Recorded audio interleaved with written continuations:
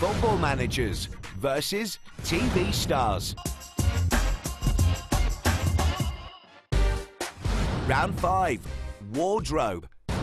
Scolari versus Anderson. Looks like someone's really got their work cut out. Yeah, sorry, Anderson. Looks like you have. He was talking about you, stupid. I'm stupid? Have you left any more videotapes lying around again, Pamela?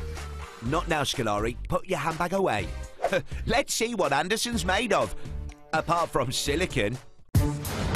TV star, Anderson.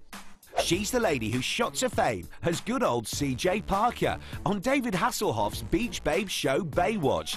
And since she first appeared in that red swimsuit, she's made quite an impression. I loved how well written Baywatch was. It helped me explore the complex facets of the character I played, which people love to tune in for. Sure they did, Pamela. But whatever she's doing, she always makes sure she looks the part in any outfit. Whether it's a sexy white dress, sexy red dress, sexy cat dress, or a sexy pink nightie. Football manager, Scolari.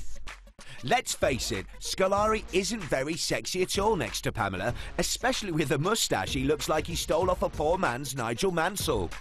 I'm extremely sexy. Even when compared to other football managers, you're not sexy, unless it's maybe Rafa Benitez. Let's wrap this up and quickly look at a few things Scolari's worn and then declare the winner. Okay, that's enough now. Who wins? Winner, Anderson. She's a winner in my book, and she's also a winner in my Playboy magazine and the video I saw on the internet. What video? Nothing, Pamela, nothing.